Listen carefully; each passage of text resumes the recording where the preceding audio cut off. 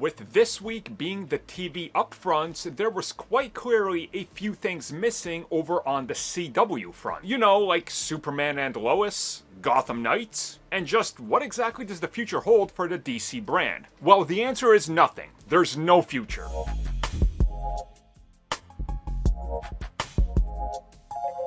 Okay, so just to make this clear, as of right now, Gotham Knights and Superman and Lois have not been cancelled. I've seen reports that they have. This is not true. They're just not on the fall schedule. But the TV upfronts were once again for the fall schedule. The mid-season schedule that starts in December, January, February will not be announced right now. So there's still a chance, but it's not looking good.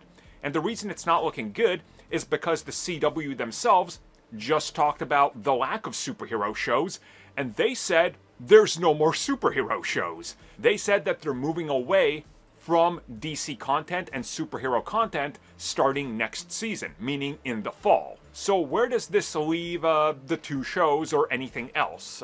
Because there was other shows in development, like the Diggle starring show and some other show I can't remember. There was like 3 other shows in development. They're effectively dead. They're dead. And whether this is good or bad, I don't know.